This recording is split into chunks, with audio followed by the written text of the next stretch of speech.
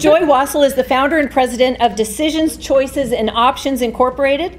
She is a licensed secondary educator and nationally certified sexual risk avoidance education specialist. She has been working in Tennessee for a long time, and when she moved to Alabama, she found out about Eagle Forum and that we were into this sort of thing in education and protecting children. And so she called me and we got together and started working on a bill. That was a couple of years ago. It didn't go anywhere at first, but my goodness, can't believe it's 5 years. We have made great strides. She speaks, she's just very knowledgeable on this subject. And like Teresa Hubbard said this morning, what they're doing to our children, this is a form of terrorism. This is a form of just completely taking over our country. It is a national security issue also, as you've heard many times today. And so we are so excited for you to be presenting. Thank you for being here. And go to it. All right. Well, I guess we saved the best subject for last, right? We're going to talk about sex now. So, for those of you who stayed, does it matter? I mean, clearly from what we have heard today, all of these, I'm just going to sum up. Malia, a good friend, said that it's us against the porn industry. And Les this morning said that we've got to protect our kids from the gambling addiction. And then Pat shared that SEL says that parents are roadblocks. Not parents, but they're roadblocks to their children's well-being. And then Angela said all good legislation takes time. And Scott said that the Marxist plan to destroy the U.S. is fully here in Alabama. And so I want to link all of those topics together with the final session we have today and talk about, yes, absolutely it matters what they're teaching our children about sex. And so the education organization that God called me out of the classroom, I was a public school high school teacher, and I was called out of the classroom after one of my close friends' 15-year-old daughters had an unexpected pregnancy, and all of the trauma and tragedy that she walked through during that time as a 15-year-old trying to make the very best decision for herself, for her child. And so as a high school teacher, it really broke my heart that there was so much false information and outdated information that was pushed on this young girl trying to do the right thing. She was not going to have an abortion. When she decided to choose adoption and even chose a wonderful family in the community that we lived in, she was mocked and bullied every day at her high school by classmates and teachers. And they would many times say, I would have an abortion before I would give my baby away. And so those kind of things just lived in my heart for a long time. And finally, I realized I was being called to do something about it. And if I had known then, in 2002, what it was going to end up being today, I would have went, oh, no, no, you got to get another girl. So this is what we do. This is our mission statement. We believe that all children deserve to have sexual risk avoidance education that leads them to optimal health, not risk reduction health, not here's a condom, here's birth control. Optimal health is to avoid risky behaviors. And so that's the kind of sex ed that is the only kind of good sex ed. And so we've been very successful in our operations all over Tennessee and in Alabama. We work primarily through the pregnancy resource centers all across the state. We've trained them, and then they go into their communities to teach our curriculum. This is the goal. This is from the Brookings Institute. And when I speak to business entities like the Chamber of Commerce or Kiwanis Club, whatnot, I always talk about, what we teach them in abstinence and sexual risk avoidance education is teaching skills that you, as a business owner, a parent, a future spouse, want your child to know. It's self-regulation skills. It's delaying gratification. It's controlling things that you are being told by everyone in your world you don't have to control. Do whatever you want, do however you want, with whomever you want. And that is why our kids are in such chaos, because they've been told that for so many years. And so this proves that what we teach is correct. If you choose to graduate from high school and you do the things that requires, and then after high school graduation, then you go into either college or trade school, whatever your level of education is. Once you finish that level of education, then you get full-time employment. and get married after the age of 21 and then have children. And I said this to the governor of Tennessee about 3 years ago when we were talking about poverty prevention. I asked him if he would be interested in something that could reduce Tennesseans down to less than 5% of our state living, this is when I still lived back in Tennessee, 5% of our state living under the poverty level. And he said, well, absolutely. And I said, we do it every day in middle schools and high schools all over this state in Alabama. And fortunately, God called my husband and I back home to Alabama. I grew up in the Shoals area, left after college, moved to Nashville, spent 39 years there, and I'm very, very glad to be back home in sweet home Alabama, working with such wonderful people and all the entities in this room, because this is what we believe, and this is where the mental health crisis in children and youth right now is off the charts. I had 2 phone calls yesterday. One from a lady in Pinson, Alabama, a grandmother, who found out that her 16-year-old granddaughter is suicidal. And then another one from another lady who just discovered that her child has told her teacher that she's gay. Not the parent, she told the teacher that she's gay. We believe that when our kids understand their true value and worth, that it's going to change the way, not only that they see themselves, but the way they see the world and the way they interact. And so we've got to get back to that. In Sumner County, Tennessee, where this program started in 2002, between 2002 and 2019, there was a 65.5% decrease in teenage pregnancy. So we know that it works. We know it works. We've got the proof. We've got the numbers. And that led to a $1.25 million reduction in state, federal, and local dollars going to support all of the things that have to support teenage moms and their babies. So that's a huge impact, not only on the state of Tennessee and local governments as well. And so also there's a cost, because what we do is prevention education. So we're preventing things from happening by teaching students skills. And you know, when we taught in inner city Nashville, people would say, well, why are you going there? They're not going to follow your advice. They're not going to take what you're teaching. That was absolutely not true. And I remember speaking to a legislator. One of my first encounters with a legislator in this state was when he told me, Eric, if Eric's still in the room, I don't know. There you are. We started on this in October of 2019, did we not? And I remember you telling me it was going to take 2 or 3 years. And I went, we don't have 2 or 3 years, Eric. And it's taken 5. So, but COVID, you know, all that. So what we do is prevention education, is to go in and teach them new information that maybe, in most cases, they've never heard. That they don't have to live in this poverty cycle that they've been in their whole lives. Or just because their mama and their grandmama and their great-grandmama were teen moms, they don't have to be teen moms. They can make better choices, and they're worth those choices. And so it's $48, give or take, to educate one student. But to incarcerate one individual in Coffee County, Tennessee, it was $16,732 to the Coffee County system. And generally speaking across the U.S., it's about $21,000 a year to take care of a teen mom and her child for that first year after birth. So we can spend the $21,000 times however many years, or we can spend the $16,700, or we can spend $48 a year on a child to give them prevention education. And so all of that to say, we do have a pretty good track record, a 31% decrease in number of students who see abortion as a favorable option. That's huge, y'all. That's huge.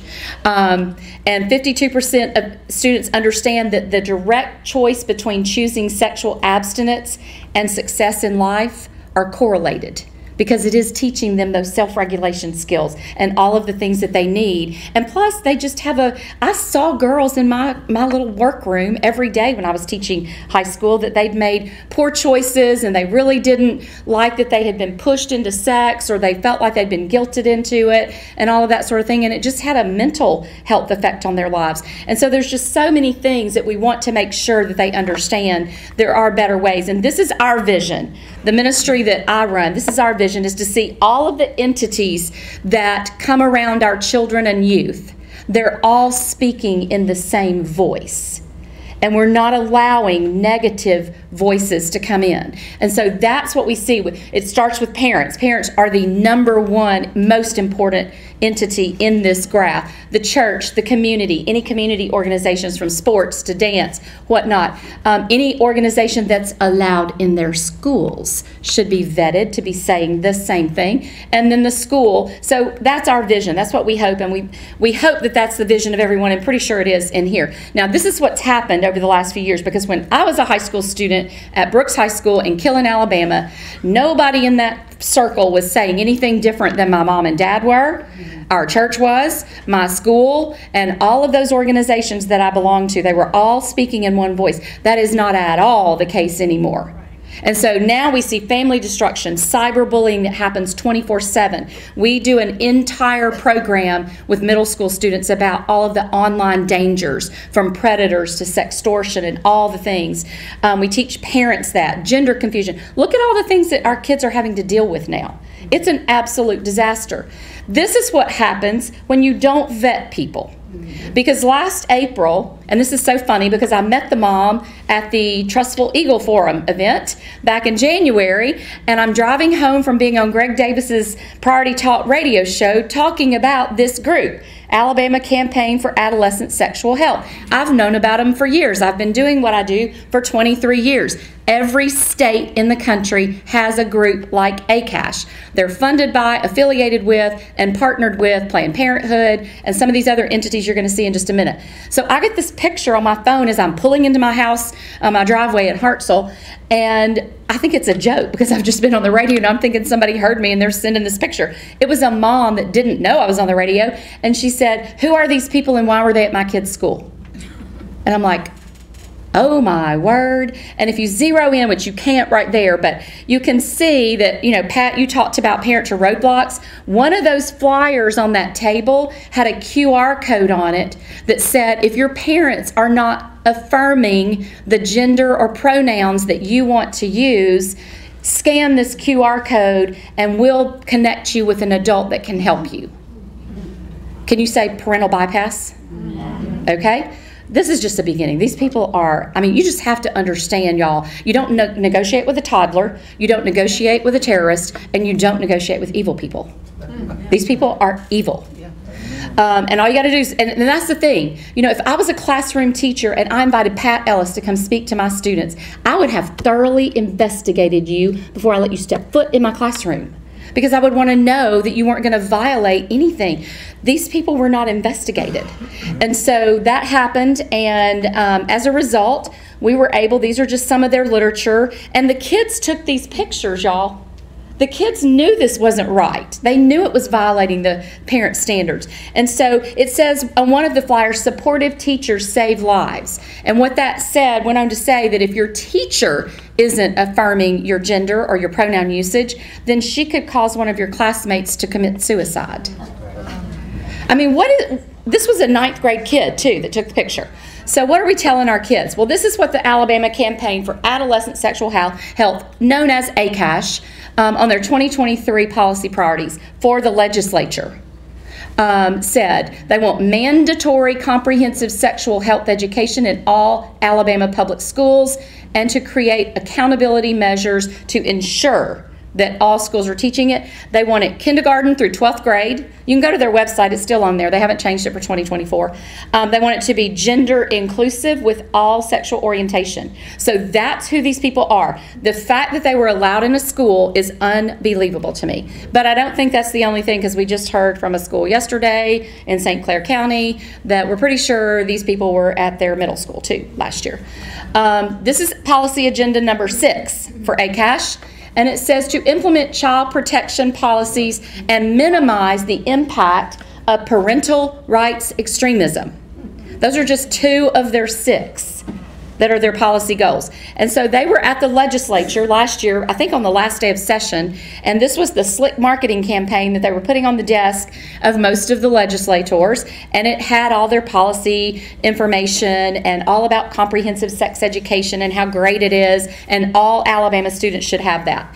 If you want to know more about where these people come from, you can go to Pastor Jack Hibbs from Chino Hills Calvary Chapel. He's a pastor. And look at Part 43 with Seth Gruber. That's the best explanation I've ever heard of where all of this garbage came from and who it came from. And it goes back to the 1920s. This was the birth of the sexual revolution in the 1920s. We had Margaret Sanger. Seth Gruber on that Jack Hibbs show goes into detail about who Margaret Sanger really was, and I thought I knew her. I've been doing pro-life work my whole entire life. I thought I knew who this lady was. I didn't know that she was affiliated and close to Hitler, had very close ties to him. I didn't know a lot of that stuff. So this guy, Wilhelm Reich, in the 1920s, he actually coined the phrase sexual revolution. He's a Marxist. So this ties into a lot of the things we've talked about today, because he believed that a Marxist utopia could not be achieved until we eradicated religion, that Western societies had to be hollowed out from within by destroying the family. Fatherless children do not attend church. That would remove the church's influence. Normalizing all sorts of sexual activity and perversion would create fatherless children, and that sex education would divest parents of their moral authority. So that's where the root of all of these ACASH type groups comes from. Now, these are the people that are behind sex education at the national level. Now, this is very, very it's deceitful. There's no such thing as national sexuality education standards. But these things are on, and I talked to my Moms for Liberty group in Madison last week, and I said, why does Moms for Liberty have that as the national sexuality education standards? No state has endorsed this. It's SIECUS, which stands for Sexuality Information Education Council of the U.S. It was founded by Mary Calderon. She was the medical doctor at Planned Parenthood. She left to go found this educational entity. And they now have, for their tagline, they're not SIECUS anymore, they're Sex Ed for Social Change. They changed that about 4 or 5 years ago, right before COVID. Look at all the people that are affiliated. And if you watch the Seth Gruber interview with Jack Hibbs, he's going to tie all those people neatly together and show you how they are all behind the destruction of our country, our families, and our children. And that's the only goal that they have. So anybody on this list, you need to run fast from them. GLSEN started under the Obama administration when his Secretary of Education, Arne Duncan, who was an openly homosexual man, started implementing gay, lesbian, straight education networks in all the schools, and then the GSA clubs that we talked about earlier. Advocates for Youth, don't they sound like a nice group? Okay, they're not. They're absolutely horrid.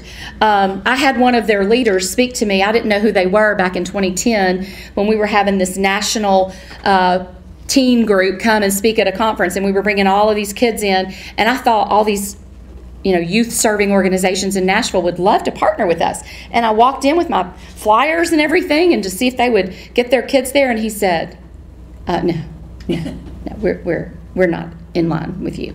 I was like, Advocates for Youth, I better go look them up. And so I found out who they were. ETR is the publishing arm of Planned Parenthood.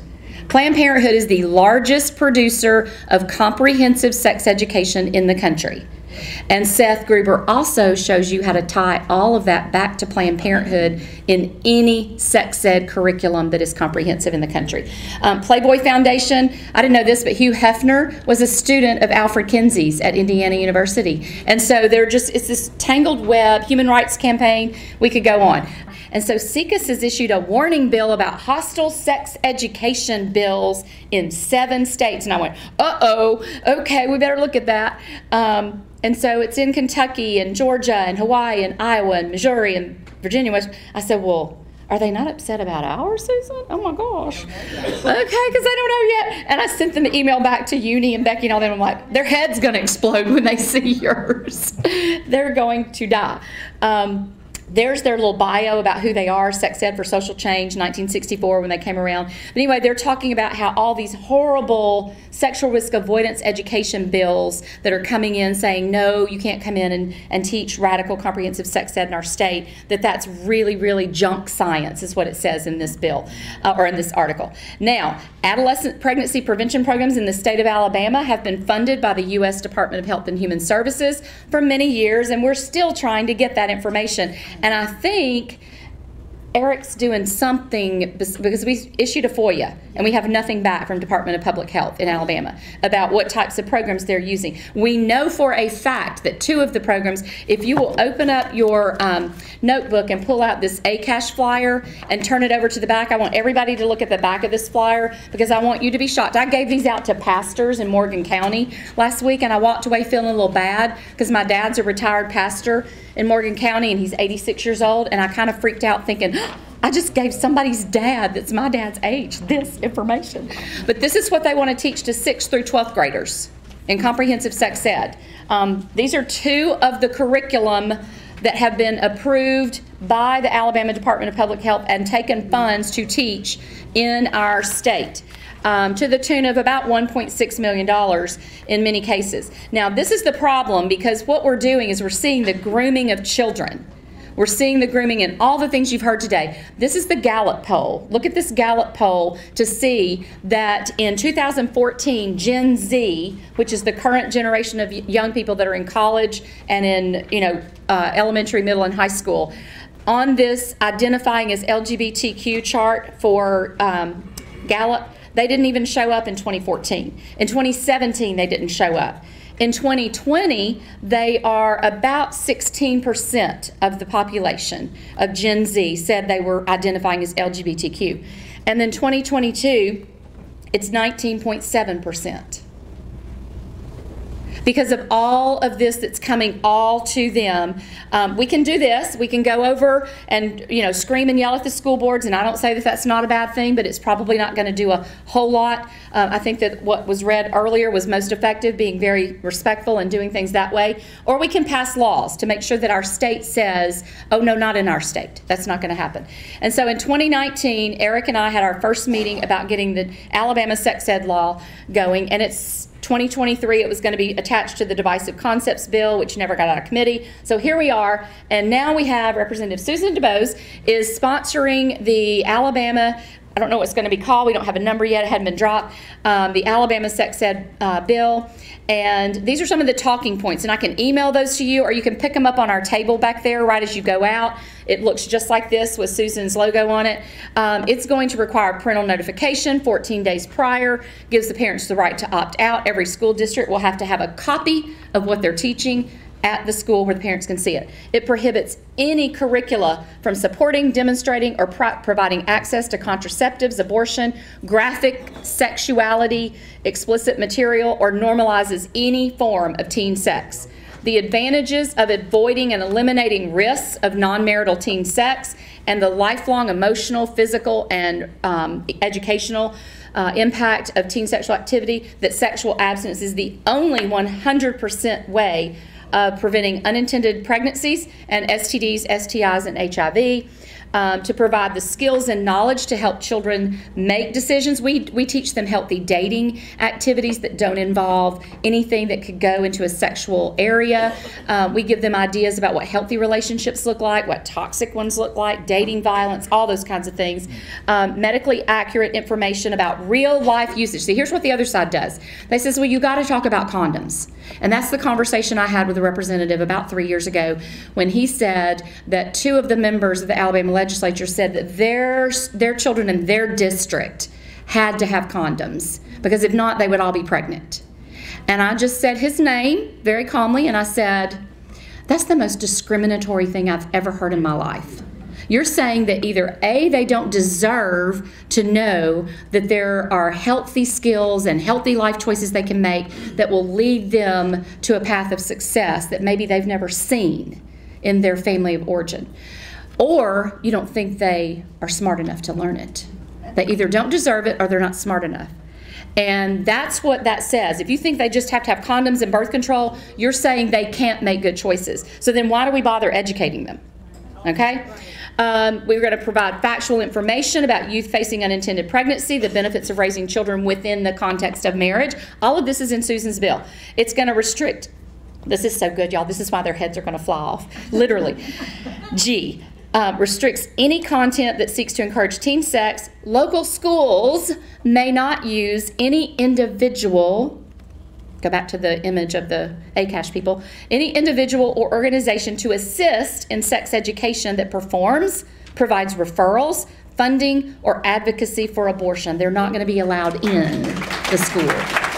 So that's going to get rid of all the bad players. And then these are just some of the concepts. You can read this. The bills back. I mean, the talking points are back there. And then always, state education, Department of Education has standards that have to be covered in health education. And guess what? Our standards for sexual risk avoidance align with state standards. So that means what we're going to be saying has to be taught to the students is what aligns with the State Department of Education. But here's what I know from working with the Tennessee Department of Education. Sometimes you have to make them align. Sometimes you have to remind them of what those alignments are. So this is where we all come together as concerned parents, grandparents, pro-life, conservatives, is that we have to understand that when you hear the word comprehensive sex education, you have to do everything you can possibly do to stop that. And you have to know that Planned Parenthood and these other organizations are working very hard with billions of dollars behind them to do this. So they'll be at the Capitol. They'll be in Susan's office. I'm sure she's going to see them. These are some other things. I think my time is up, but it's time that we bring all of this into the forefront of what we're talking about as churches. Pastors need to be talking about this, and all of us need to be working together. Okay, that's it. Amen. Now we'll go to questions. Okay. All right. The doctor has a question. Dr. Stuart Tankersley, if y'all don't know him, he is a great COVID doc. He's one of the intern doctors. He's at Eagle Farm National. He's the Buckingham Highway in the Montgomery area, and we're so glad you're here. But next question. Yeah, I like to think that we're anti-COVID and other sides progress. There you go. But you talked a lot about how this is being forced nationally. I think that it's important for people to understand there are a dozen or so big meals in the state. And I think the one big meal that's ran the whole program of the last 4 years more than any other is the Hospital Association. In so being UAB. And they have been a dominant force in the state the last 4 years. And I think there's several reasons for that. And I think they're central to this issue that you're talking about, because I think they're at the center for that agenda, the whole outreach agenda. For our state, and I think that, for example, we need to go right at them. And one of the things that Representative Buzz and the other ones can do is outlaw gain of function, outlaw all of these things, and go at them and make them defend themselves. And I think it's indefensible with win more. When I was labeled the moron of the year in 2013 by the Huffington Post for teaching absence education in international schools, guess who came after me? The head of the Vanderbilt Monroe Carroll Children's Hospital LGBTQ clinic. And she ended up being the head of the transgender conversion clinic. She's the one who went on the news that night and just completely eviscerated. Exposing. In 2019, I crashed the meeting in UAB for social work students. And that was fun, by the way. And they were talking about how they tricked the schools to get them in there. They went in to talk about bullying. And as soon as they got in there, all the abortion stuff came out. So you've really got to watch it. They're not, because they're going to lie. Who would have thought? You're exactly right. They use other ideas like suicide prevention and anti-bullying to get in, and then all of this stuff comes to me, and that's really what they want. That's just their foot in the door. How can we do that? Do you have a senator or a legislator who's supporting your bill? Yes, she's sitting right there. Yeah, there. Do you have a number on it too? Not yet. No, we haven't dropped it yet. We're strategically waiting on the right time to drop that bill. Keep watching our updates because we'll be following this one closely. Yeah. Thank you very much. I just another action group, good enough steering committee. Go. I just have a comment to add in my research for Alabama's campaign. Just so you know, it is attached their training, direct transfers from Universal Unitarian Association. Yep. They also have a camp in Lakeville, Arizona, where they're facilitating the migrant. So just another little tidbit about a PASH. Well, and they're also funded by the Alabama Department of Health Alabama COVID relief funds, and as well as Alabama Department of Human Resources. That's where they're getting funds. Now, she is not here for me to say this, but I'm going to say this. Wouldn't you rather your tax dollars go to a program like this? Yeah. You need to look like this. I mean, the things work, your SRA program works with local state library. Yes. And so what I'm seeing here is that, in some counties like Lauderdale County, we have looked this out. Every city and county school in our area has this SRA program. And so we're proud of that. But if this becomes a law, I think we need to get more involved with your local Save a Life programs, because they're going to need help getting these programs, I would think. And once we have that, how do we implement them quickly? Right. So we're working on starting a statewide coalition of all pregnancy resource centers and people like us. We're not a pregnancy center. We just do SRA education. But we train a lot of the ones here in Alabama, Tennessee. So we're working on getting a coalition of all of the SRA providers in the state so that we know who that is, and that's going to be in place by mid-June. Wow. Ahead of probably, well, they'll pass, but probably ahead of implementation. This is exciting. Joi, thank you so much for sharing with us. You are such a great resource. Thank you. Many of the speakers that we had today are the types of speakers that we have at our action groups. So if you're not involved, if you go to our website, alabamaeagle.org, you can find, I have to be down like this. You don't need to film me in something. You can, up at the top, it says communities on our menu bar, and you can find an action group near you. And if there isn't one, you can talk to Ida, and she'll help you start one in your area. As we wrap up, yes, get up.